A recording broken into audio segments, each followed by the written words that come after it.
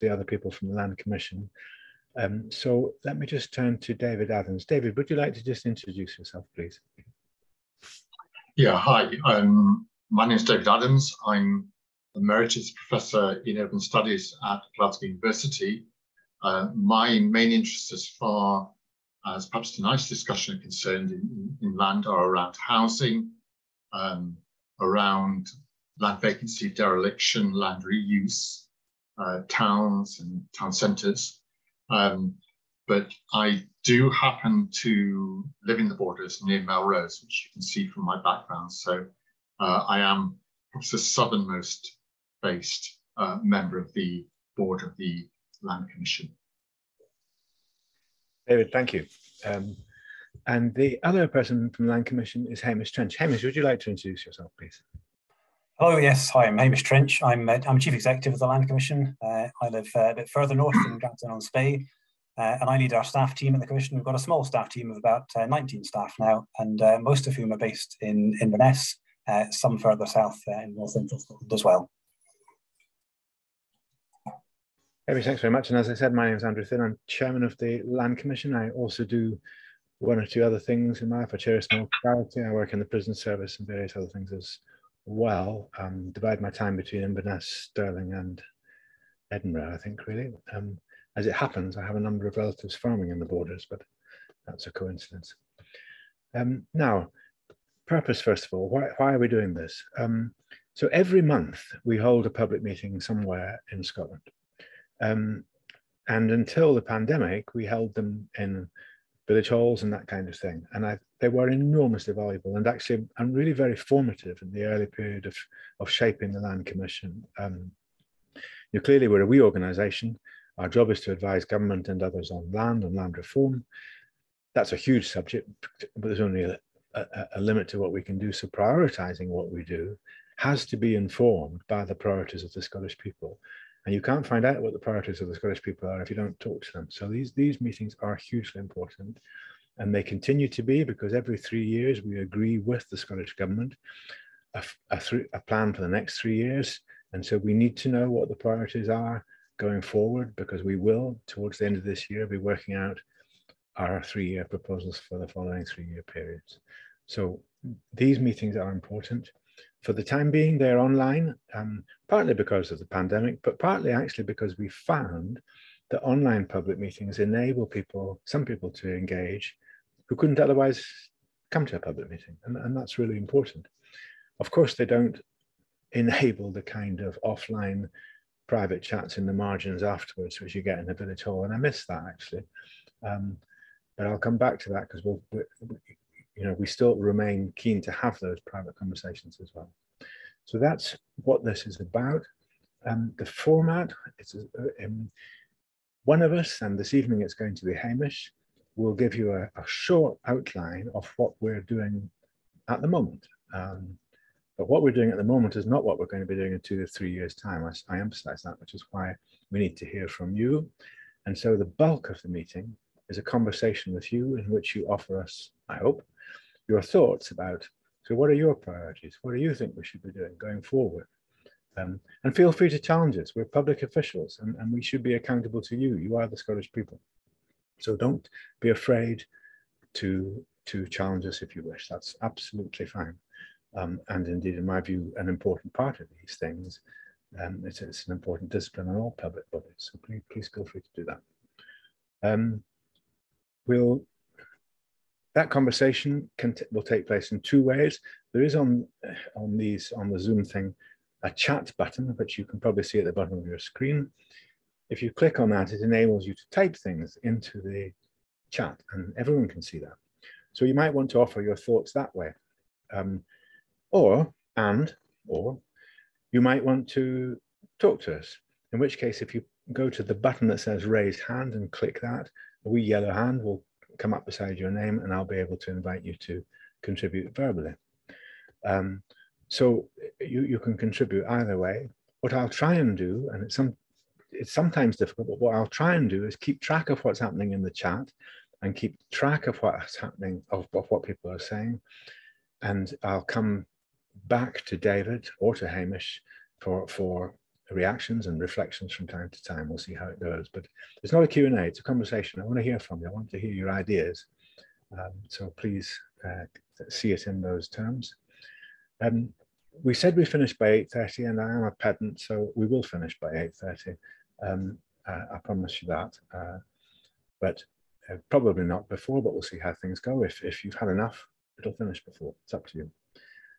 So I think that's probably enough from me. I should probably also say it's being recorded, though I think it says that somewhere on your screen, but just, so if you've done something down and wave, you're being recorded.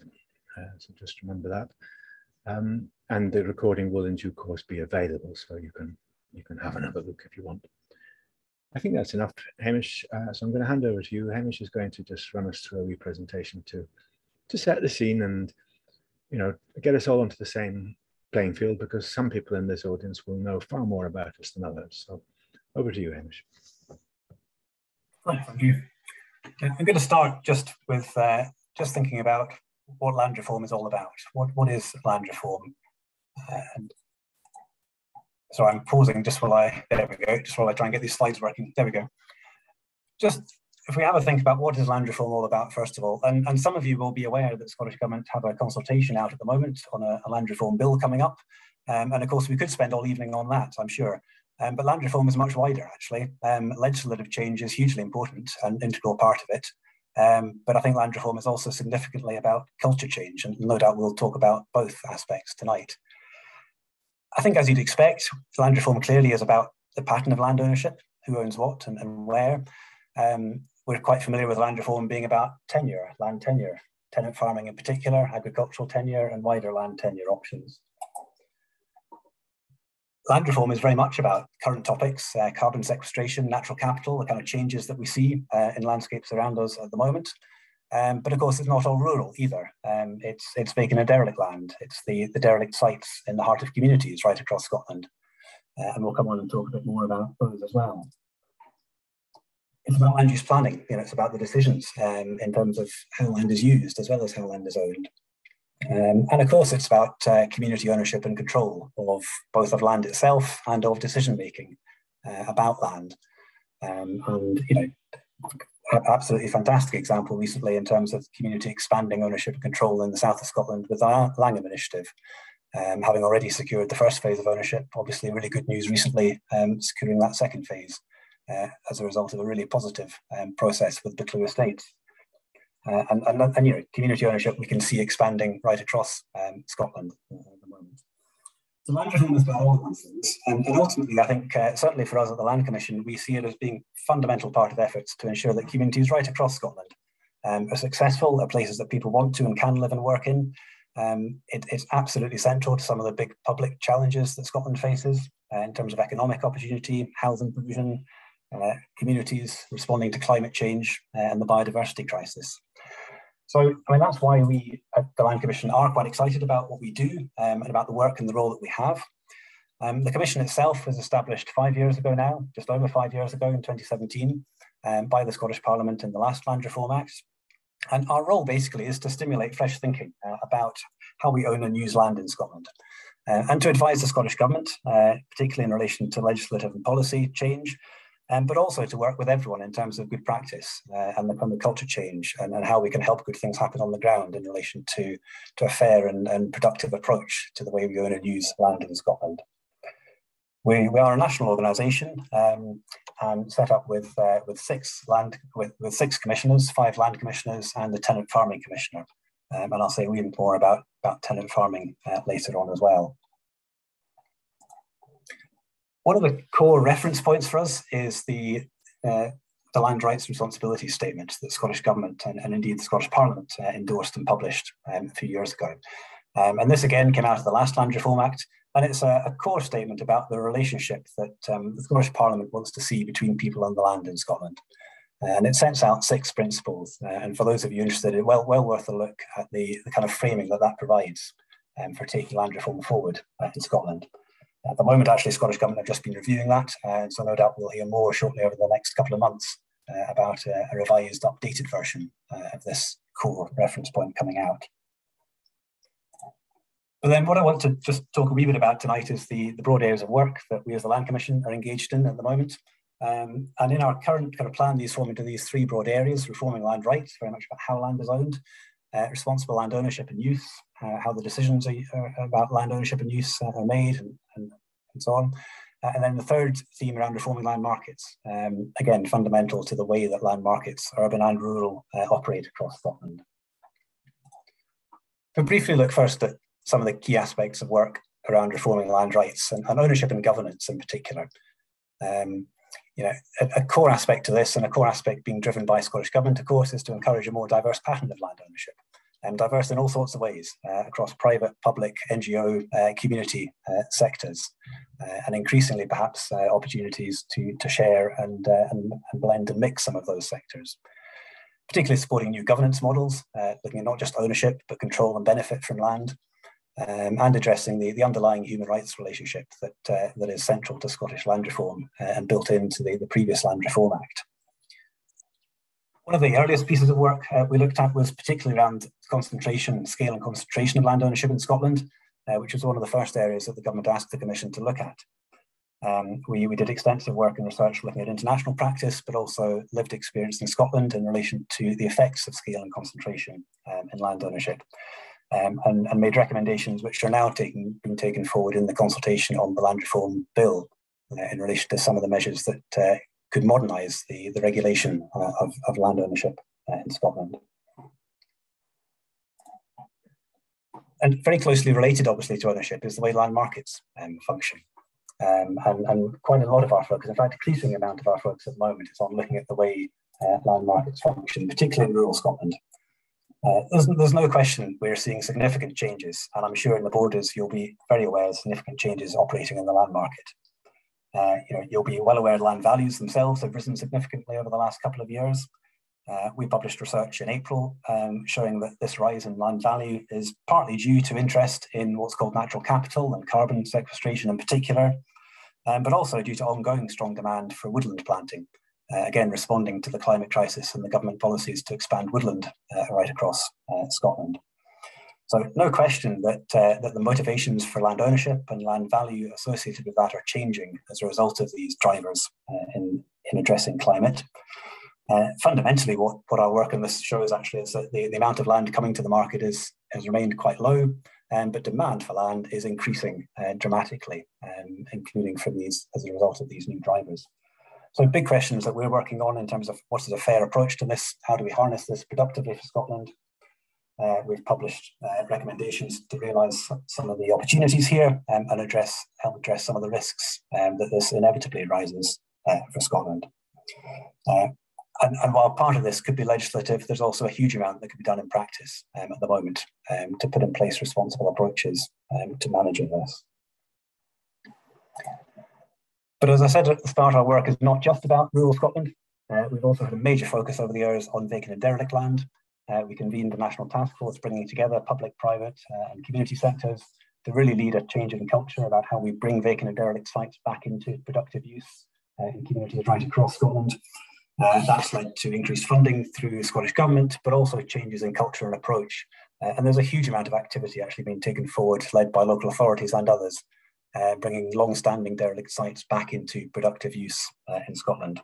And again, that's something that we see in communities right across Scotland, north and south, not just in urban centres, but more rural towns as well. As we touched on at the start, more widely in that sort of development area, we've looked particularly at housing land. We've reviewed the way Scotland's housing land supply comes forward, how we actually allocate and bring forward land for housing, and made recommendations for significant reforms in the way that the housing land market works. Our work, I think, has shown that the speculative model of house building that dominates UK and Scotland doesn't really deliver that well, particularly for rural Scotland or indeed for urban regeneration areas in city centres. And we've proposed a much more active and direct role for public bodies in assembling land and bringing it forward for development, and making sure that it's in ownership that will actually bring forward and deliver on development. And a final area that I'll flag in terms of current and recent work, no question that tax is obviously a very significant influence on land ownership and land use and decisions about land.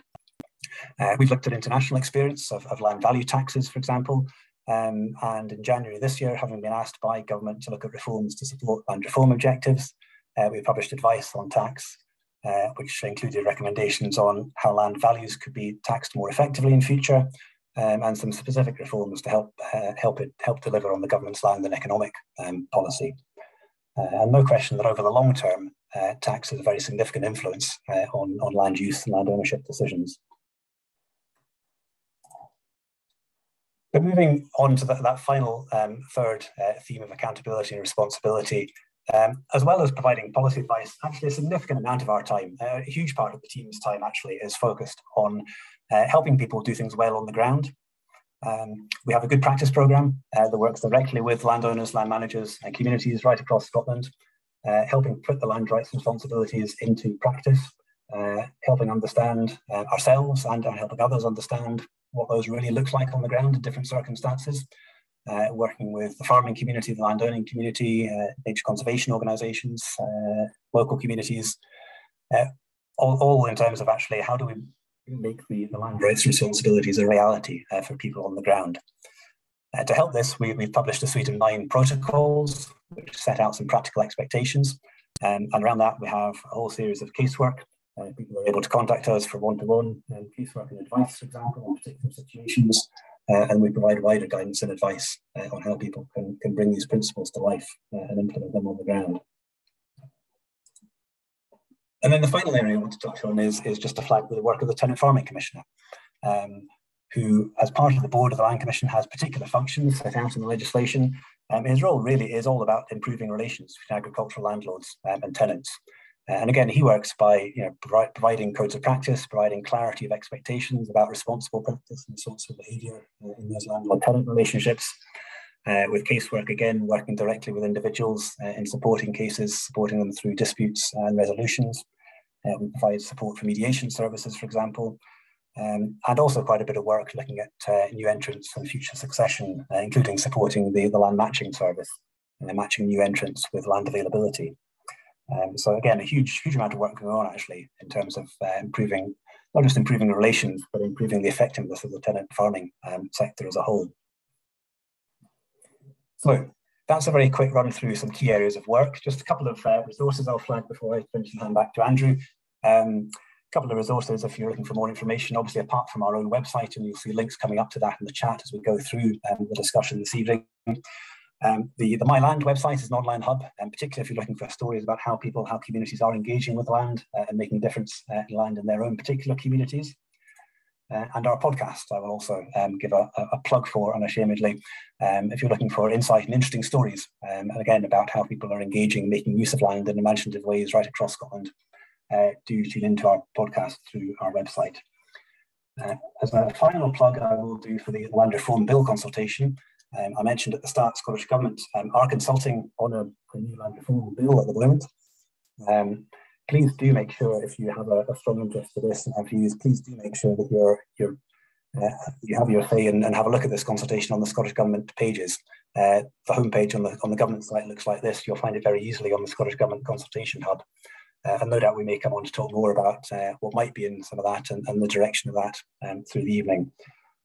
So that's a very quick overview, but as Andrew said, really tonight is about hearing from you, so I'll pass back, Andrew, to you just now.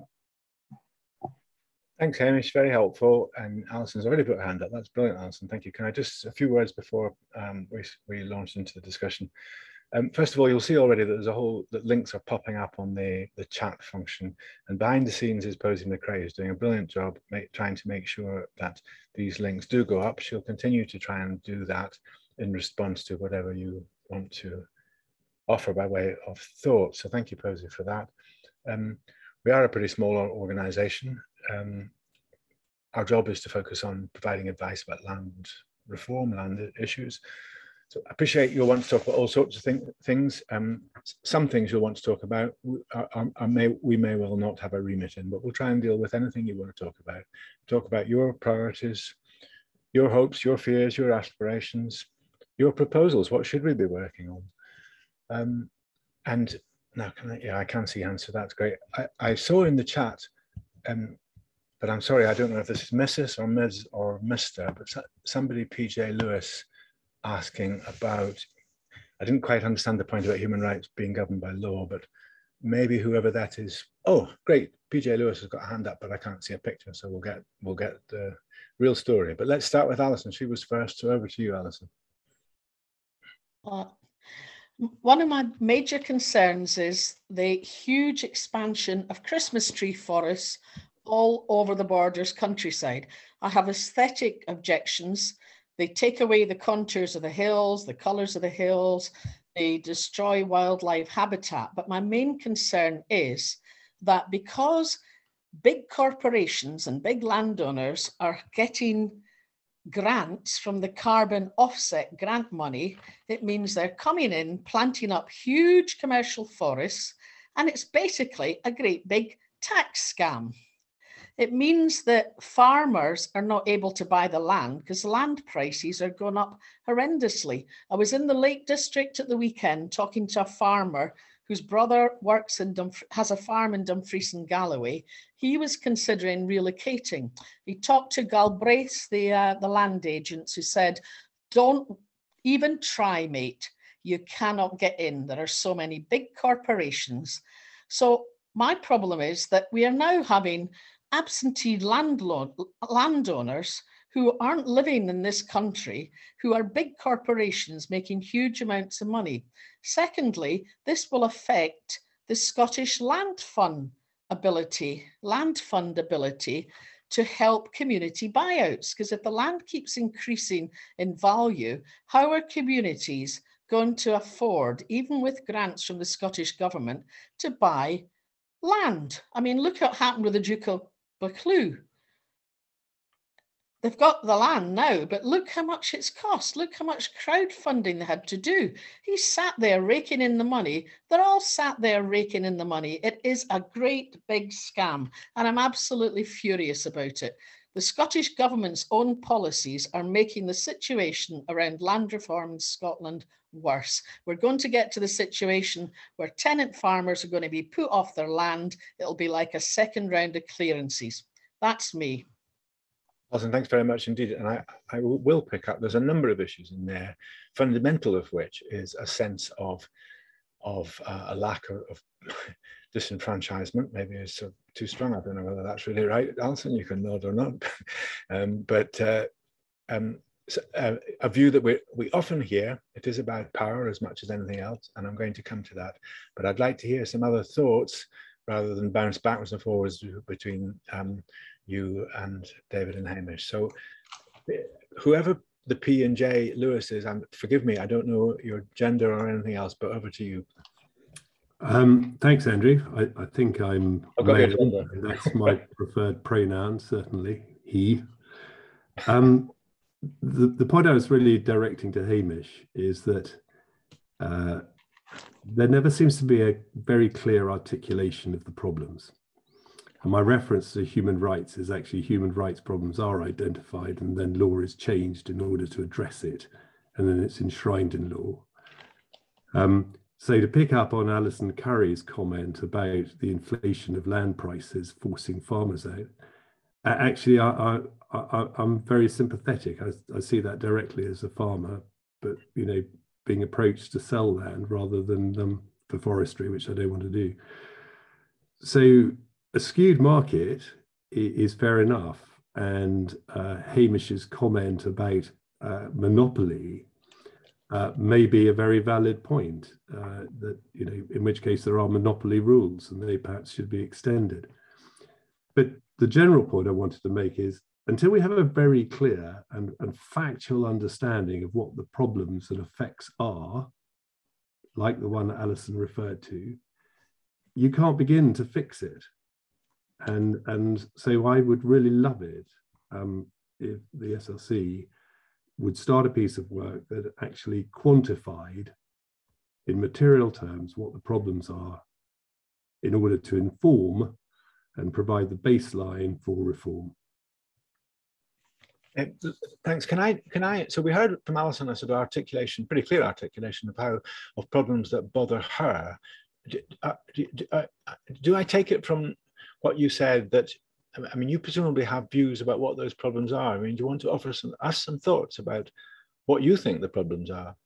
Yeah, okay. I mean, I think that I don't agree with some of what Alison said, but the fact is that I think the carbon markets are having a detrimental effect on the agricultural market, and principally in terms of land cost.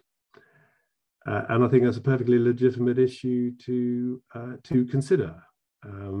She alluded to farmers moving, but actually I see it more directly in terms of new entrants, which I think are, most people would accept are essential if we are to have an agricultural industry.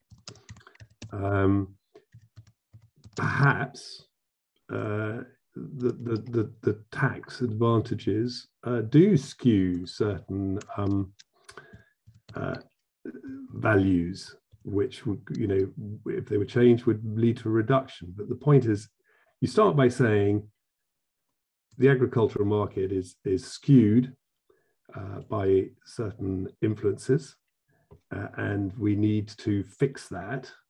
And that's an articulation of a problem. You state clearly, with fact, for example, not a few farmers, but hypothetically 110 new entrants tried to find land last year, and I know that your matching service will have these figures, tried to find land and got no responses to their applications.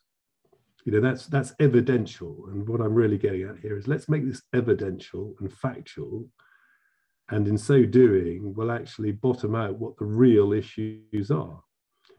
Is it that they can't find land? Is it that they're actually not capitalized sufficiently in order to take up the opportunities that are there, which I have seen personally in one case?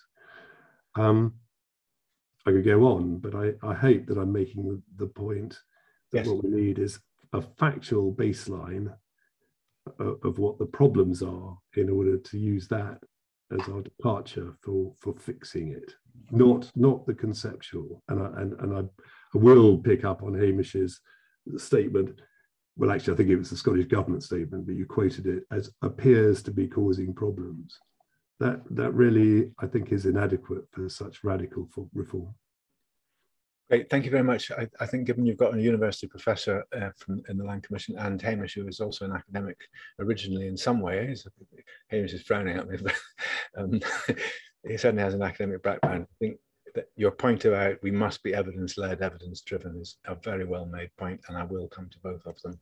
But I want to hear from others first. And the next person with the hand up says A. Packard. I happen to know, or I'm guessing, Anne. It's Anne Packard. Is that right?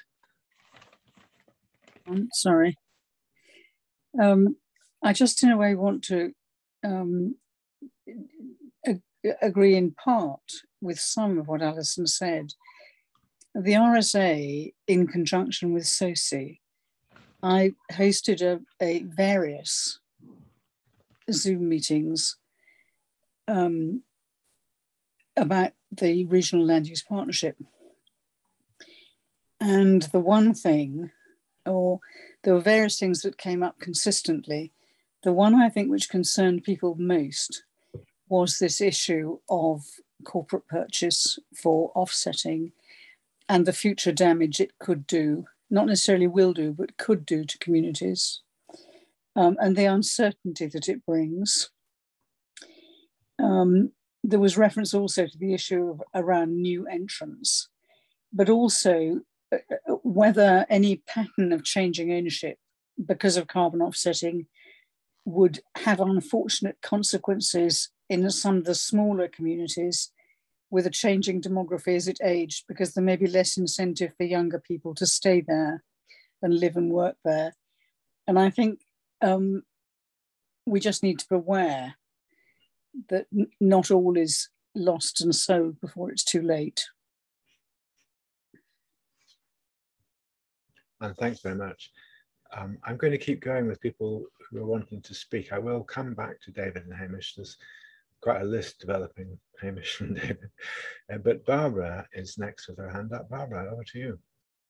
Hi, thanks for asking me to comment. I would like to go back to some of the comments that Alison made.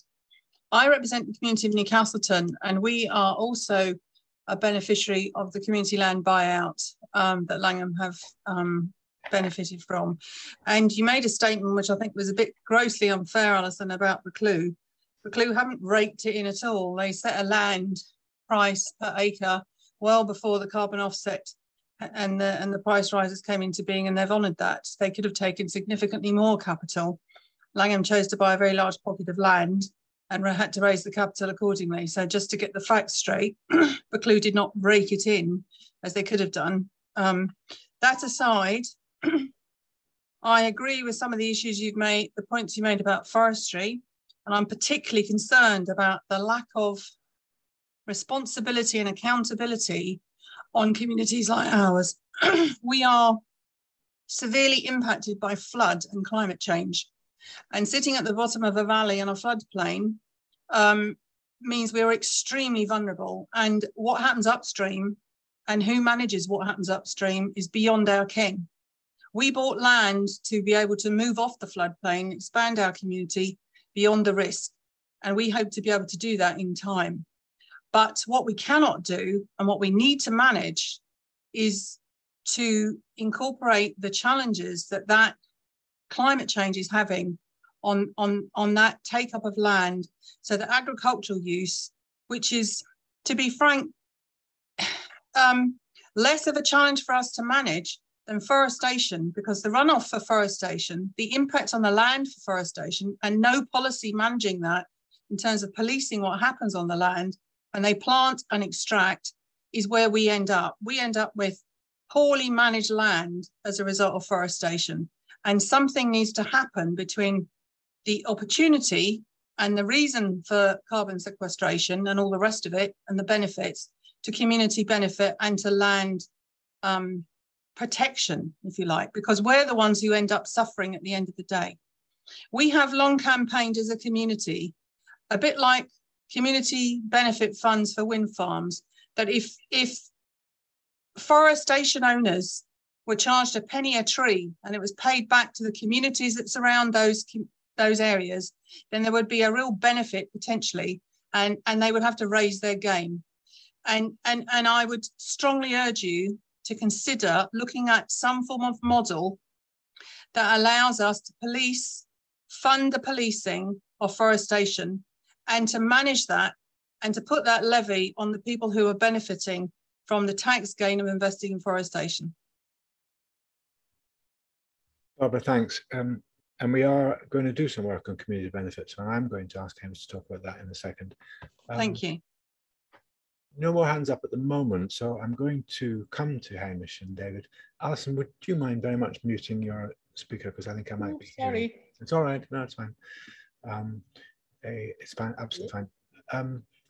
Hamish first and then David. So let's first of all, we'll come to the issue of being evidence-led, which is an issue very close to both of your heart. But I wonder if we could start, please, by just some thoughts on what you've heard. There's a theme in there, which is about engaging people in land use decision-making, land use planning, particularly at a period of change, carbon offset, driving up prices and all the rest of it. And community benefits part of that whole picture. So, Hamish, some thoughts about what we're doing and what we might do that might help, that people might be helpful, and then people can react to that and say, well, that's nonsense, you should be doing this, or whatever. Yeah, and really, really interesting to hear the focus of views around the changing land use and landscape at the moment, particularly driven by natural capital. So yeah, I think there's a huge opportunity for Scotland here, obviously, in terms of getting enough finance in to deliver the kind of land use that Scotland needs to improve its nature and address climate change. But I think we're all seeing, and what you're saying are some of the big risks that go alongside that. And that's where our advice has been focused on. How do we both kind of realise the good, the upside of this, but how do we manage those risks? And a lot of that is about proper decision-making and engagement and joined-up decision-making across the landscape scale. So I think, very, very clearly, there is already a clear expectation for communities, local communities, to be engaged in decisions about land. And that's actually been one of the successful changes over the last 5 years or so of land reform in Scotland. we have seen a great deal of increase in community engagement in land use decisions. But I think that's still very challenging with the pace and scale and type of change that we're seeing at the moment, and some of which you're describing. So I mean, the advice that we've given to government and the recommendations we made suggest that there are some legislative approaches to this, particularly around the point of transfer of land ownership, and we've proposed a form of public interest test, and that's actually one of the proposals in the consultation for the bill at the moment. But we also think there's a huge amount of this which is about governance and actually channeling some of the finance that is coming into land to help deliver a community benefit and actually help deliver a community ownership and get behind that as well. And the third element, as we've touched on, is clearly the policy and tax. How the land management support policy, finance and tax regime supports and manages these changes as well. So I think the final bit I would mention, Andrew, is on the community benefit. There is I think now a really clear expectation from government down that this kind of change, particularly the woodland and carbon and peatland change, should deliver benefits for local communities. And we're doing some work at the moment on what that might look like, the different models. One option, obviously, is learning from renewables and the kind of wind farm fund, community benefit fund approach that has become commonplace there. We're looking at if and how that could be applied in a wider natural capital context. But we're also working with a number of communities, land managers and others across Scotland at the moment to look at different ways of delivering community benefit through woodland, peatland and other natural capital investment. So we'll certainly be providing more examples and more advice of what works, what doesn't work, and equally how government could also develop policy to support that more effectively as well. Hamish, just before I turn to David, I wonder if you could just say a little bit more. So obviously, anything that requires legislation takes a long time. And some of these changes are happening very fast, and we need a fast response. And I think that was part of what Alison was getting at, that forgive me, Alison, I'm paraphrasing you, but my sense from what Alison said was a slight sense of frustration that this is all happening really fast and we're behind the curve. Could you say a wee bit more about the sort of protocols and codes and that kind of approach, which is much faster? Yeah. So just this month, actually, we published a new protocol, a protocol on responsible practice in natural capital. And that sets out these expectations that communities should be engaged right up front in planning these investments and land use change. And not only that communities should benefit, and if there is significant finance to be made from them, that communities should share in that financial benefit as well as wider benefits. And it also addresses expectations around joining up land use decisions. That land shouldn't be managed for carbon in a silo, but should be managed to deliver carbon alongside nature and other economic and social benefits as well. So the protocol is there to set those expectations, to provide clarity on that. And again, like others, we'll work with individuals and support individual cases to provide advice on how that can be done. It provides a mechanism for people to feed back to us on examples of either particularly poor practice or indeed particularly good practice that will help share that experience as well. So I think that is an important point. And the other part of this, which is moving very rapidly, is the way that government might regulate the carbon markets directly. Part of what we're dealing with, we can do some of this through the land market and through responsible land management. Some of it has to be done through the kind of regulation and framework for carbon trading and the carbon markets as well. Thanks, Hamish. David, I'm going to come to you now. I've got two hands up, so I'll be going back to our guests in a minute. But David, further thoughts on what Hamish was talking about, of course, but I think it'd be really helpful as a university, a very respected university professor, just on the issue of being evidence-led. It is hugely important, and Peter Lewis is making a really important point there. So it'd be good to respond to that in particular, but also in anything else you've heard, David. Yeah, thanks indeed, Andrew. That it's a really interesting point, and I think we just need to understand really the kind of evidence that we deal with. So the issues we're talking about in land reform are very much about the relationship of people in Scotland and land and the areas within which they live. Now, what we need to do if we're going to get to the bottom of that is to have a fairly broad view of what constitutes evidence. So I'm going to start just with vacant and derelict land, but then I'm going to move on to talk about land ownership. So there are different sorts of evidence. We have statistics on the number of vacant derelict sites, and we have undertaken some sort of very advanced statistical analysis. But we need to be very careful of not thinking that statistics tell us everything, that just as important are people's stories. So as well as sort of what you would call the basic facts and figures, we've done quite a bit of work on how people feel living in Inner Glasgow next to that site that has been vacant for 25 years, and how it has affected their mental health. And their feelings and their individual stories, to me, are just as important evidence as the basic facts and figures. In other words, we need to think about what one might call qualitative evidence as well as quantitative evidence. So if we move on and think about patterns of land ownership in Scotland, we do have figures of the proportion of land that's owned by a very small number of people in Scotland, and how statistically land ownership is very skewed and very unevenly distributed. But again, that doesn't tell the story. So if you go to our original report on scale and concentration, there's some very interesting stories in there. And I'm just going to quote one story, which is about a public meeting in a village to discuss a particularly controversial planning application put forward by the landowner. So everyone in the village gathers, and then shortly before the event occurs, the factor comes into the hall.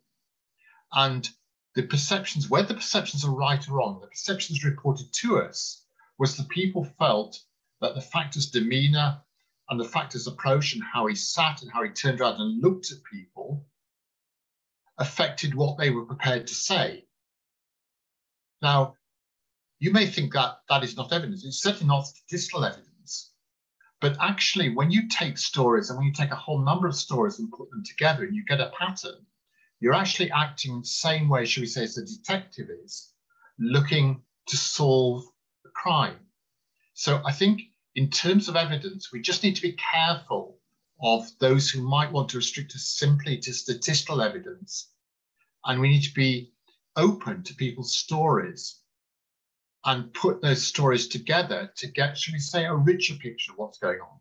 So the Land Commission has certainly done a lot of statistical work, and we're proud of that, but we've also done a lot of, should we say, more qualitative work that's actually told us what's behind those facts and figures. Thanks, Andrew. David, thank you. Now, so there's just one or two things in the chat, so I'm just going to mention them, but we'll come back to them. One is about the Scottish Government's bill consultation. I'm not sure that we can deal with that. It's not our consultation, so I mean, we can have a discussion about it if you wish, of course, but I don't think we know what the answer. I mean, I think if I understand what's being asked in the chat, it's being asked what's the government proposing, and I suspect that the government is asking you what it should do, and that's the point of a consultation, but it's not ours, so I'm sorry, I can't help with that one. But there's another one in there about engaging with young people, and I will come back to that. It's an important issue for us already. We are doing some things. It'd be interesting to know what else you think we should be doing. Now, there's 3 hands up. 2 of you have already spoken, so forgive me. I'm going to go to Helen because I want to allow people who have not yet spoken the chance to speak first. If there's no one with a hand up who's not spoken, then of course I'll come to Alison and Mr. Lewis. But Helen, over to you. Yes, I'm Helen Ferguson, and I'm from the Scottish Border, staying fairly locally in Eastern Berwickshire. And I just have 1 or 2 concerns really regarding, the whole land reform process in terms of engagement. Engagement with people whose lives will be affected by this change, who may not find this level or this type of engagement easy. You referred earlier on to the factor who came into the room and made everybody potentially feel awkward and looks and everything else. It's the same for people who work on the land. Their knowledge is an intrinsic knowledge. It's quite often a generational knowledge. And the fear from them is they're going to be losing their jobs in a lot of different aspects. The people who work in the hills, whether it be the gamekeepers, the stalkers, the gillies or whatever. And for them to engage meaningfully, to come into an environment like this is very, very difficult for them, partly because they're working at this time of the night as well. So the whole process of engagement, you know, has to encompass everybody.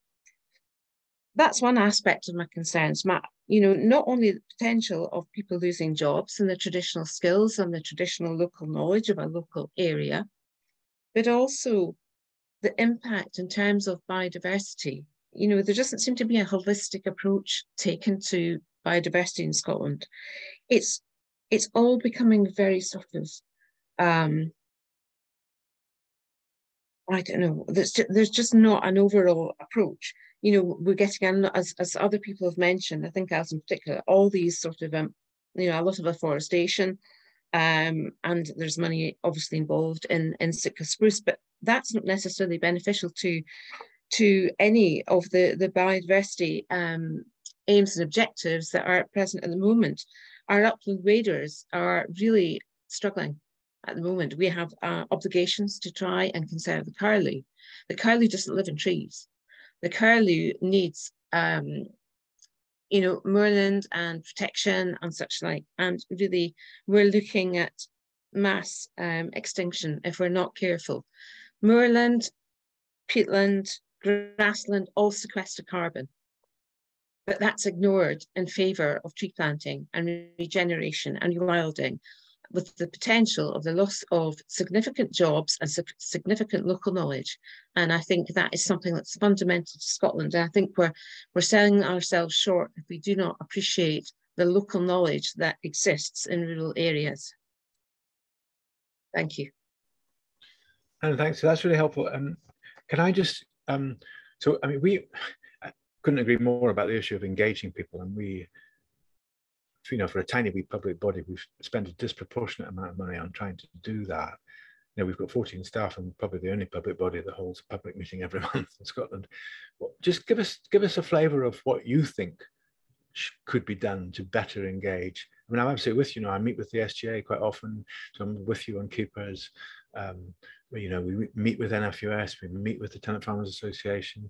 What other things could be done to better engage those particular kinds of audiences? What are your thoughts?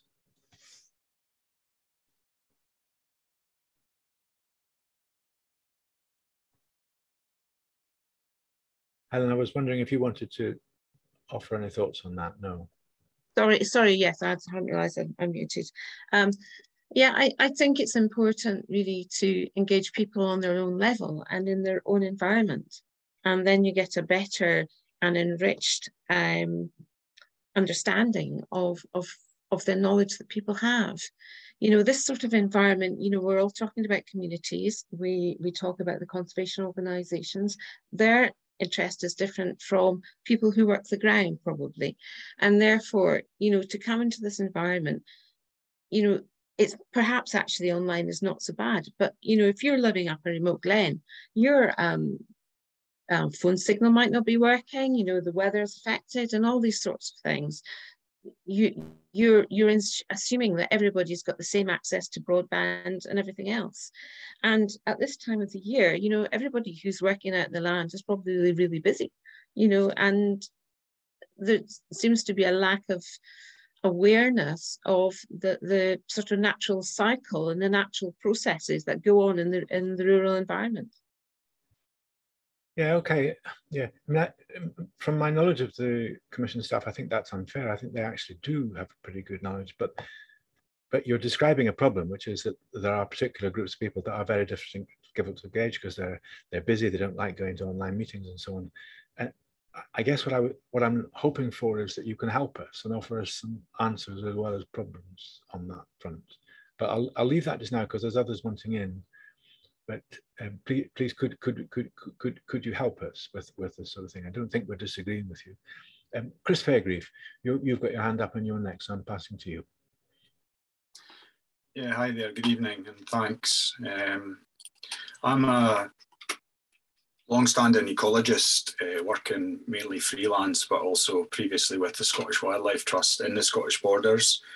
And I'd just like to ask if the panel and indeed some of the other guests, and this echoes some of the sentiments that were just conveyed by Helen Ferguson there about biodiversity and livelihoods. But I just wonder if the panel and some of the guests could speak to some of the opportunities and the potential to influence existing ownership to be more considered in terms of the approach towards biodiversity conservation and management. Not necessarily mandating ownership change, but a sense of accountability regarding natural capital and encouragement to help meet very essential biodiversity and ecological targets, and how to realise some wider benefits, if you like, and translate that into livelihood benefits as well in the local communities. I forgive my ignorance on most of these matters. I do know a little bit about some of the context, and I was lucky enough to work recently down at Langham on the Moor, and that's a fantastic example. But again, just if there are thoughts and ideas on scope out with rigid land ownership sale or acquisition, but how to work with existing owners. Do you want to offer any thoughts, Chris, before I move on?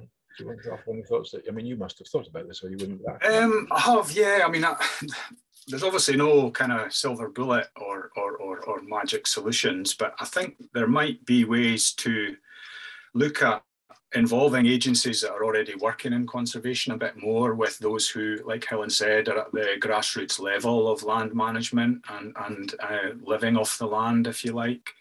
As well as that, obviously there could be influence exerted via policy change and incentivization for ideas or proposals to incorporate biodiversity conservation enhancement into land management generally. And ultimately, you know, I'm not a radical in that sense. I'm much more in favour of a gradualist approach. But if it came to that, it may be that legislation was required to actually in stronger terms encourage that type of land management. Chris, thanks very much indeed. Very helpful. Alistair McKinnon, you're next, I think. Hi, everybody, and good evening. Thanks very much for listening, and thanks for letting me ask the question. Mine is, it's just a very general question in terms of the Scottish Government. And my question is in terms of trusteeship. Does the Scottish Government hold the public lands in trust for the Scottish people? I'm not sure we can answer that. We're not the Scottish Government, and we don't speak for the Scottish Government. So I mean, I can give you a sort of general thought, but it's probably no more accurate than yours. What do you think? You're muted. Sorry. Yeah, sorry. I understand they have had a discussion with Derek Mackay quite a number of years ago now on acquiring land for a community project, and this was actually at the Scottish Government, and I think it was called Bring Your Dangerous Ideas Day to Parliament, and that was quite a number of years ago. And I don't think they'll ever do that again. But my question, the questions from the audience kept coming back to land, and being able to, as community organisations, being able to access the land. And when I was a chat with them, I said, "What does the Scottish Government hold in terms of land holdings?" And do the arm's length organisations of the Scottish Government, do they come under the same policies as the Scottish Government? And what Derek said at the time was, yeah, the Scottish Government holds the land in trust for the Scottish people. So I'm just wondering if I know you're not the Scottish Government in your SLC, but there is kind of key components of what the work that you're doing in terms of public land and what's coming up with natural capital. So my question is, does the Scottish Government hold the land in trust for the Scottish people? Right. Okay. So it sounds to me as if the Scottish Government have answered that question for you through Derek. So I can't answer it. I'm not the Scottish Government, and I'm not sure whether you mean it in a legal sense or a conceptual sense. Conceptually, it's pretty undeniable they hold it for the Scottish people. Legally, it's probably more complicated. What I will do when I come back to Hamish and David, though, is ask them to say a bit about the whole business of public ownership of land, which is, you know, land reform is as much about public owners of land and NGO owners of land as it is about private owners. I think it's very important to be clear about that. Right. Alison, and I know you've had one bite, but let's have another go. You're over to you. Go on then, I'll have another wee go. And maybe following on from Alistair, it's a bit of a naive question, but given that there are so many thousands of acres of Scottish land that can't be traced to any owner, because so many of them seem to be offshore accounts and businesses hiding businesses. Nobody knows who owns them. I remember finding this out a few years ago when there was another consultation. And I just wondered, is there any legal way of actually claiming that land for Scotland, for the people of Scotland? If people aren't willing to come forward and say, yes, it's my land, well, why can't we just take it from them? Great, thanks, Alison. I'm going to answer that very quickly to short circuit things before coming on. So if it definitely hasn't got an owner, there is a way of doing it, and there's a group in Inverness has just done that. A community group has just done that, gone through that process, and it's written up as a case study. And if Posey can find it, I think we have it on our website, so we'll put a link up. But if not, if you email us, we'll try and find it for you. That's brilliant. That's a dangerous idea. We need to pursue quickly. Yay! There is a lot of land. The whole business of completing and updating the Scottish Land Register is still in progress. So that's a much wider issue and a much bigger issue. But it is broadly on track. It is a huge task. It's an expensive task, and public money is not in plentiful supply. But I think the current aim is, but Hamish will correct me, is to try and get the register fully up to date by the 2026, I think, is the current target. Let's come on to sorry, I've forgotten what you said the P was for, so PJ Lewis, forgive me, over to you. Must be muted. Sorry, you disappeared for a second. Was that for me? Yes, please. Yeah. Thank you. Sorry, I just wanted quickly to respond to David Adams' point about quantitative or qualitative evidence rather than quantitative. And as a piece of qualitative evidence, I see no quantitative evidence. And secondly, if you're going to pursue the police line, you must understand that qualitative evidence is dismissed as hearsay. It's not fact. It has its place, I accept, particularly to reinforce and add colour to quantitative evidence. But I just don't see any quantitative evidence at all, I'm afraid. Thank you for the chance to reply. Thanks very much indeed. No, understood, absolutely understood. I love these arguments between academics. It gets very exciting, but I think there is genuinely, I suspect that you're sort of almost in a funny kind of way, violently disagreeing, but missing in the middle. But sorry, violently agreeing, but missing. I don't think David would disagree that you know, there is qualitative and there's quantitative. You can come back in a second, David, if you want, but Alistair's wanting back in. Alistair, please come back in. You're muted, Alistair. Sorry, that was a mistake. Sorry about that. Oh, there was a hand left up. Right. Okay, good. So there's no hands up for the time being. So there's one or two things in the chat as well. Forgive me if I've got distracted and missed them as they shot up and down this blooming screen. But Hamish, I mean, pick up anything you like, but in particular, I think, you know, again, quite a lot of stuff about how do we engage everybody in land use decision making, and indeed land reform decision making. How do we make sure we don't miss out on gamekeepers or whoever? That was just an example that was given. That this point about inclusion is massively important. There are huge chunks of Scottish society that are just excluded from this, and you might want to pick up the young people point, because they are to some extent excluded, although we're trying really hard. A lot of urban Scotland is excluded completely from the land reform debate. So a number of points, Hamish, and just give you free rein. Go for it. Yeah, a couple of thoughts on the engagement side. I mean, it's hugely important for us, obviously, as a land commission, as a public body, for ourselves to try and reach a really wide range of voices and hear from a wide range of voices. But I think it's also equally important in what we're doing and the work that we're doing, and how we how actually in the wider land sector those voices are brought into decisions about land, not just by us as a public body, but by landowners, by land managers and decision makers, right across what we're talking about here. So it is really challenging, absolutely. There's lots of good experience on this in Scotland now. There are people that do this really well, and there's some really good examples right across urban and rural Scotland. Increasingly, I think you'll find some case studies on our website and elsewhere.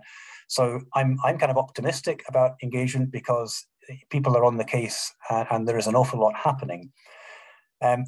Just a couple of examples, and we're certainly focusing very much on youth and young engagement. Recently, we hosted a short internship where we actually sought direct work from a young person, rather younger than much of the team, to actually advise us on how to go about this. And we're midway through actually putting that kind of process together to make sure that we as a commission have ways of directly bringing in the voice of young people into our work. And no doubt we'll learn from that as to what might work for others in the land sector as well. I think the wider point, if I can link it to that was raised about accountability and engagement, and particularly in relation to biodiversity and nature. Again, one way into that is simply through good engagement with local communities and spotting the mutual opportunities. And again, we can see lots of good examples of that happening between communities, land managers, nature conservation organisations. In terms of strengthening some of that, one of the proposals in the consultations land reform bill at the moment is that there should be an obligation to prepare management plans for large land holdings. And again, that would provide a real opportunity. And indeed, that was one of the recommendations we made, that there should be an opportunity to have a clear sense of what a landholding is setting out to do, how you can achieve the win-wins with community objectives as well in that area, and where the mutual opportunities might be. So I think there are a number of things kind of in train that will help strengthen some of these relationships. But no doubt it is challenging to reach all those groups. I wondered, Andrew, if I could also just pick up on the public land ownership point that was raised. And just briefly, I think two points I would want to reflect on that. The first is that the expectations of land reform and the land rights responsibilities apply to public landowners as much as they do to private landowners, or indeed community landowners or nature conservation bodies. So in that sense, land reform very much is just as much about public land ownership. And we work directly with some of the big public landowners in terms of looking at culture change and practice as well, in terms of what they're doing. And again, in terms of the current natural capital focus, land market and carbon, one of our recent recommendations was that public landowners could be more active in the way that they develop new governance models, shared models of sharing governance and control with communities, for example. Perhaps more joint ventures, bringing private and community and public bodies together in land ownership models. So we see a really active role for public bodies as very active stewards of land on behalf of people in Scotland. And I think increasingly, particularly with new investment and the land use change that we're seeing at the moment, there's a bigger opportunity to pursue that now than ever, I think. Hamish, thanks. David, just before I come to you, Barbara's asking, do we interact directly with Borders Schools and Borders College? Off the top of my head, I don't know the answer to that. We may do. I do emphasise, we're a tiny wee organisation. We've got 14 people for the whole of Scotland, providing advice to government and everybody else. So we may not, and if we don't, please forgive us. But if you are involved with them, Barbara, please, and you've got questions or they've got questions, for goodness sake, please contact us. We'll do our best to help. If we're not in touch with them, it's not because we don't want to be, it's just because for some reason it hasn't happened. Great. David, I've got Christopher waiting, but thoughts on at this stage of the evening on the things you've been hearing? I'm not going to pin you to any particular points. You're muted, David. Sorry about that. Yeah, I think Hamish is correct in terms of the responsibility on public bodies owning land, and certainly we've been very clear in stressing that responsibilities lie with the public sector as much with the private sector. I mean, I think the purpose of owning, I mean, conceptually, obviously, public bodies do own land for the benefit and in trust for whoever that they are accountable to. Legally, I not so, because actually the registration does actually specify the purpose. If you wanted to find a purpose, then if land is acquired under the Highway Act, the purpose is to provide a road, and it's sort of as legal as that. Can I just come back at, because some very, very interesting discussions made, and the point was made that the factor might well feel intimidated himself at the meeting, and that could well have been the case. I think what I was trying to say is, let's not discount stories. Let's not, they are an important part of evidence. What you then have got to do, obviously, is try and find where the balance of stories or weight of stories lies. And you don't just go for one individual story and say that's the overall case. But if you have over a large area similar stories coming from similar bodies, that may be pointing in a particular direction. So all I wanted to say is evidence is far wider than statistics, and we shouldn't simply be looking for statistical evidence in order to substantiate reform proposals coming forward. There are all types of evidence, and they need to be carefully weighed and understood, but we need to listen to people's stories and actually go out of our way, as has been said, to try and find out stories from people who may be reluctant to come to a meeting such as this and give their stories. Thanks, Andrew. Thanks, David. In a funny sort of way, Helen made the same point when she said we should be out there talking to people on the hills. That's the same point, and I couldn't agree more. I learned so much about, well, all my work, but this work in particular, from getting off my backside and going wandering about the place. But I have to admit, I'm not counting things very often. I'm just listening. Right. We've got 20 odd minutes left. Christopher, you've been sitting very patiently with your hand up, so over to you. Thank you. I belong to a local community council in Tweeddale West, and there have been several cases over the last few years of large-scale plantations coming in, or starting anyway. And there's really 3 points that I had in my mind. One is the notice to local people that this plantation is going to happen and exactly where it's going to be. Are you satisfied that the information distribution on that is sufficient? My second question is, would it make sense for you to do a land use report in general terms about big new plantations, and saying, for example, what you thought the principles should be on walks within the plantation, about access to archaeological sites, about the mix of broadleaf and conifer, for example. So there's a general report there. And then thirdly, would it or would it not make sense for these new plantations to be subject to the same planning rules as applies to big new housing estates? Christopher, thanks. I'm very anxious that this is about your views as much as ours. What are your views on those points?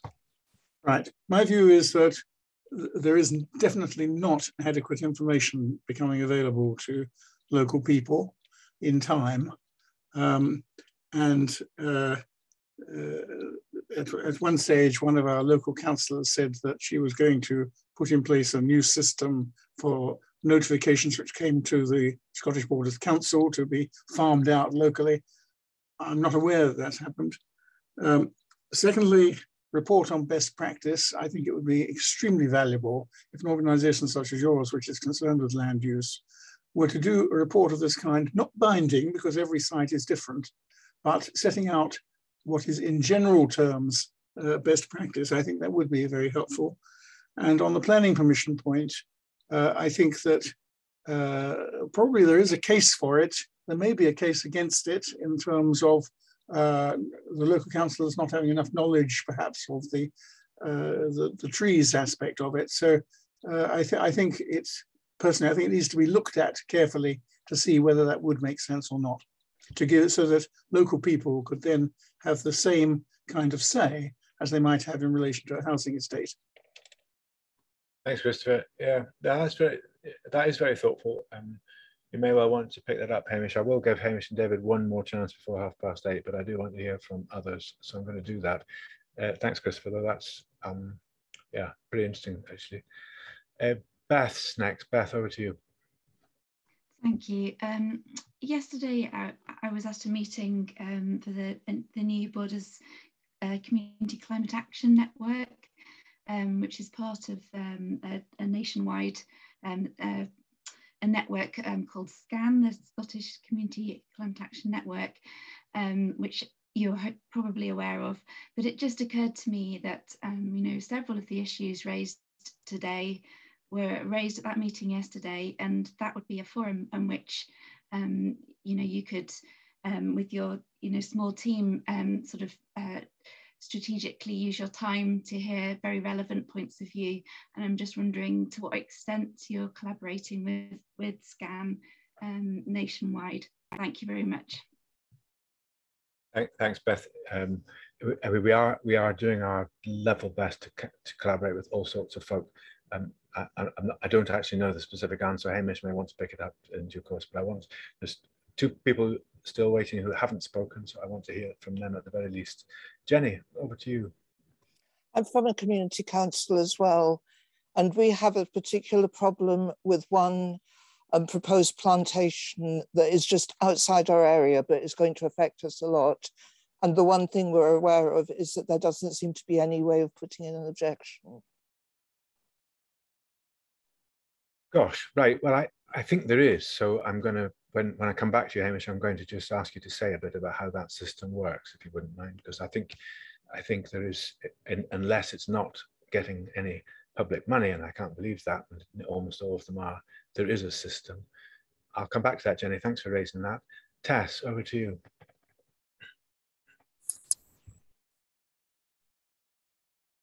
Sorry. Hi, I'm just interested, which body is actually overseeing and therefore in charge of the whole of the sort of reforesting of Scotland?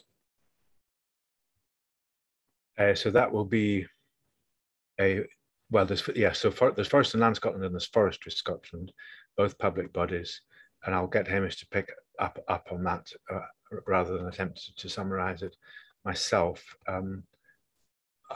Yeah, I could, but I think I'll get Hamish to pick that up in a second. Tess, thanks. Anne, I see you want back in, so I'll let Anne back in again, and then I'm going to come to you, Hamish, I think, unless another hand goes up. I think you're muted, Anne.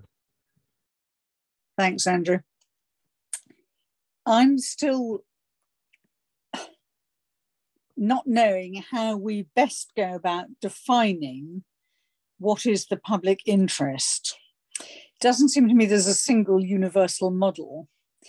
Because if you take, and I've done a very bad drawing, it looks a bit like a darts board gone wrong. If you take village X, it may have a kind of physical dimension of 2 kilometres. However, local, unless you're truly parochial, is 20 kilometres. For some people, their nearest town may be 50 kilometres.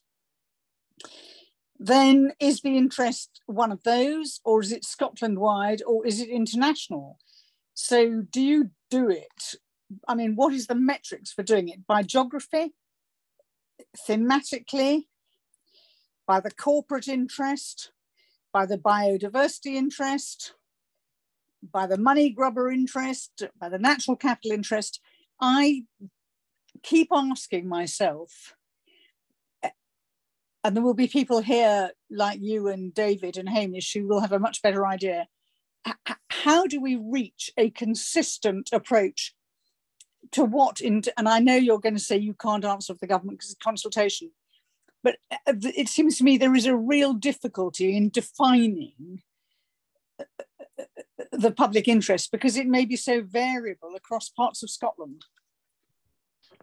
So, I mean, yes, it is a consultation, and I think, you know, I'm very glad you're thinking about it. But it's a conundrum. It seems to me an awful conundrum somehow. Well, I'm not so sure. I mean, let's just take a different example. So, a planning application is determined according to what people believe is in the public interest.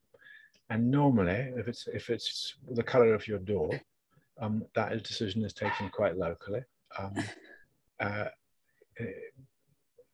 And it's taken at different levels, and it's taken on a case-by-case basis. And this notion of defining the public interest seems to me to be a fundamentally flawed idea. You don't, because the public interest in any given case is entirely related to that case. You know, a planning authority will determine the public interest in a housing estate, but it will do so according to national, or at least in cognizance with national planning policy put in place by Scottish government. So there's clearly a much bigger picture.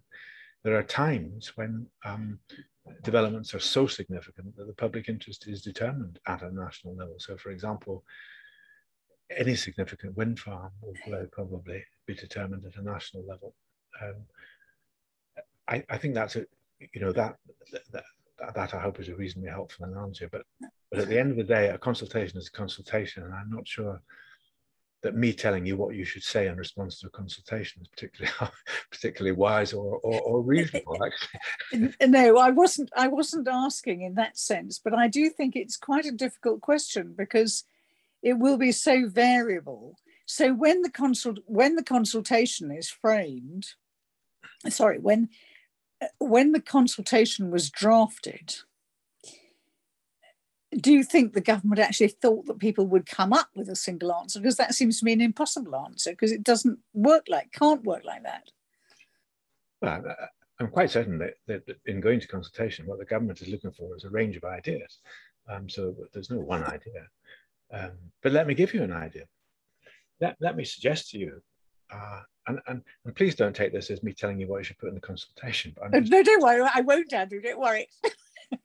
But it seems to me quite reasonable that if a piece of land that is, let's for the sake of argument, a large landholding of 5,000 or 10,000 hectares is to change hands, that a body, and it could be probably a democratically elected body, should consider whether it is in the public interest for that piece of land to change hands in its entirety as one holding, or whether there should be conditions put on that transfer, or whether in fact there should be a requirement that it's sold in 3 or 4 lots or whatever, or that part of it is put into crofting tenure or whatever else.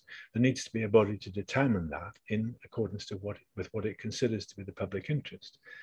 And let me also suggest to you that what might be the public interest in North West Sutherland might not be considered to be the public interest in Borders. Because that's how democracy works. People have different views.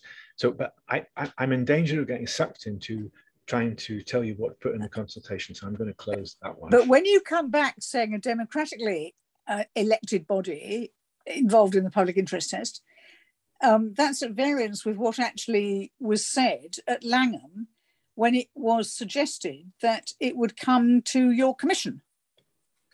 Well, by the cabinet secretary, or by either Lorna Slater or Mary McCallum.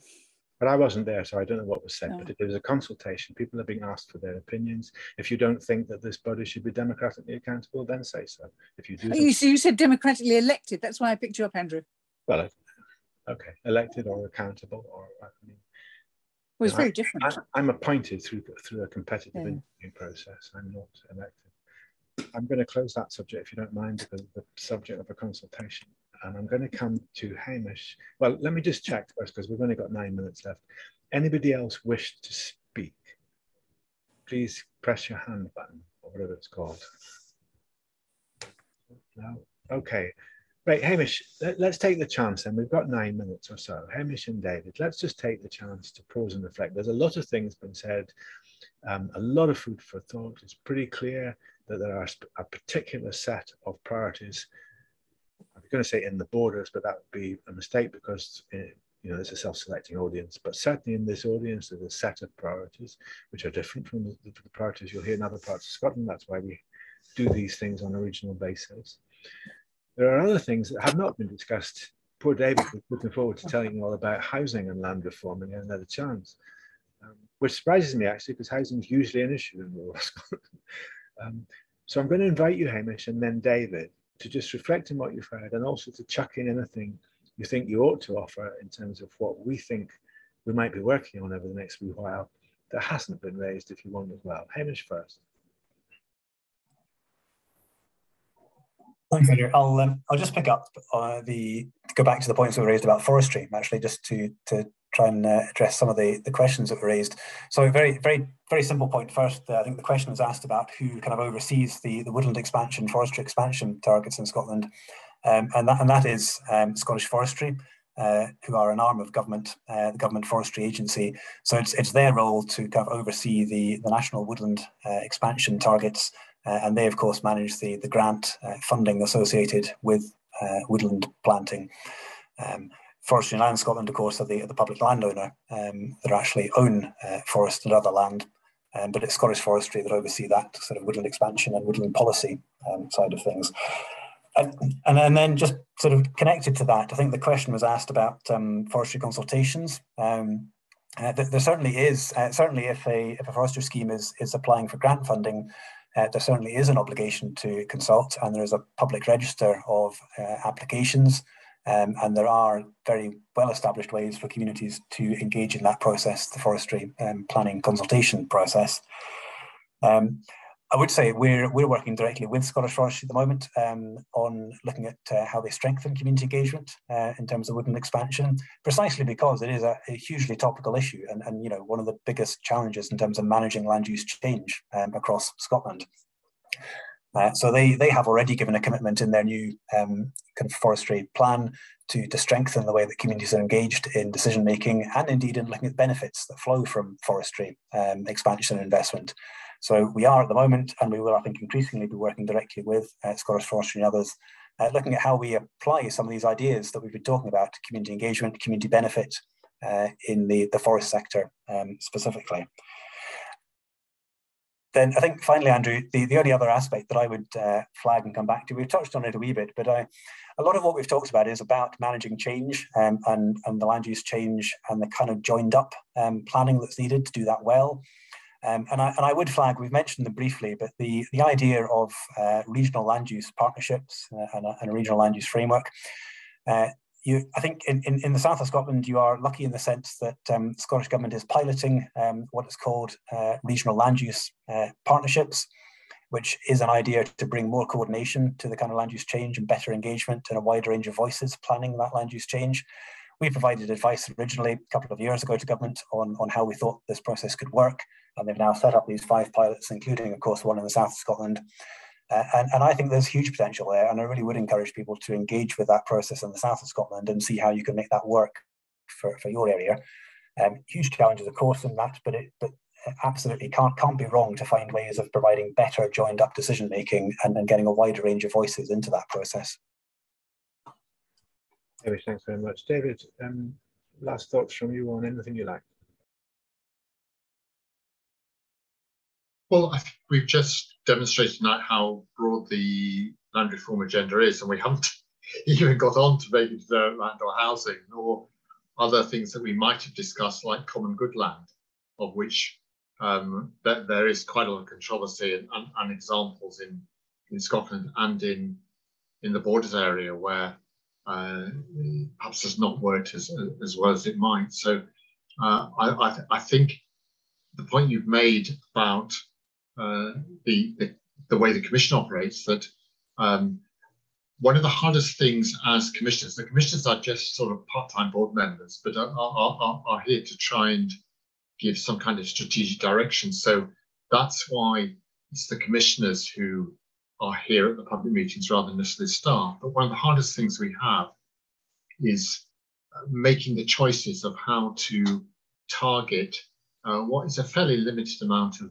resource. So I think all I would say is that if you think we're not doing enough, then maybe say to your MSPs that really the Commission needs to do more, and obviously there's budgetary implications to that we could do more. But I think actually, in fairness, if you look at our website, the Commission has done a huge amount of stuff in a relatively short space of time, and more importantly, probably stimulated quite a lot of debate and discussion that is leading up to the Land Reform Bill. But I should also say we hope we'll find the way into another bill, which is the Community Wealth Building Bill that will be coming to Parliament in due course. So just thank everyone for their contributions tonight, Andrew. David, thank you. Yes, as someone who read Small is Beautiful when I was younger, I'm very happy that we don't want to get too big, actually. We're trying hard. Alison, I did see that your hand shot up. It'll have to be brief, sorry, because I'm going to close it It is very brief. It's just to say there is a big housing issue. I live in East Berwickshire on the coast. It's full of second homeowners. It's full of Airbnbs. Young families, young people don't have access to social or cheap housing, and also obviously the issue of employment for young people as well. So yeah, just to say there is an issue. It's a big issue. Thanks. I didn't. It was tongue in cheek. I didn't for one moment think there isn't a housing issue in the Borders. Actually, I'm painfully aware of it because every time I'm down the Borders, I hear about it. Great. I mean, obviously, so time's run out, so I will wrap things up. I have a feeling we could hold another of these meetings another hour and a half or 2 hours, because there's obviously a lot of issues bubbling around. And we will, because we will hold these meetings every month around the country. We will be back, and we will either be back online or be back physically in the Borders before long. And the board also gets itself around the country one way or the other. So we'll continue to, we constantly continuing to try and understand the context that we work in, the priorities of the people that we serve, and then we figure out how to do that. We have a website. I would ask you to use it. There's just a vast amount of really interesting stuff there, actually. It's just, Posy, if you can hear me, I wonder if you could put the website address up, please, in the chat. It's Land Commission GovScot. But please, if in doubt, just Google Scottish Land Commission, you'll find it, or your favourite, whatever the thing, engine thing. The other thing I would ask you is, in a normal public meeting, or what old people like me think of as a normal public meeting, we now close the meeting, and then people come and tell me the things that they didn't dare tell me in public, but they still want to tell me. For that reason, I am anxious that you feel that you can contact me if you wish. So there is an email address, and again, Posy's put the website up. Thanks, Posy. Posy, could you put the email address up too, please? It's info@landcommission.gov.scot. I am anxious that you feel free to contact me in private. So email me, give me a phone number, and I'll give you a ring and we'll have a chat. It's just the same as nobbling me after a meeting in a corner. I will not divulge anything that you tell me in confidence. But I think it's important that you have that opportunity. It's part of me being accountable. I think that's probably pretty much it, really. I do want to say thank you very much to David and Hamish. Always difficult to react on the hoof. You never know what people are going to want to talk about. I think they've done so very well. Huge thanks to Posy, who's been popping things up in the chat all the time and keeping everything organised. But more than anything, just a huge thank to all of you. And it's really, these public meetings work for us. We do learn a heck of a lot. And they work because so many people come and they're willing to engage and stick their hand up and stick their neck out. So thanks very, very much. Really much appreciated. I do hope you have a safe journey to your kitchen or wherever you're off to, booze cupboard or something. And I look forward to seeing you again sometime. Thank you. Good night.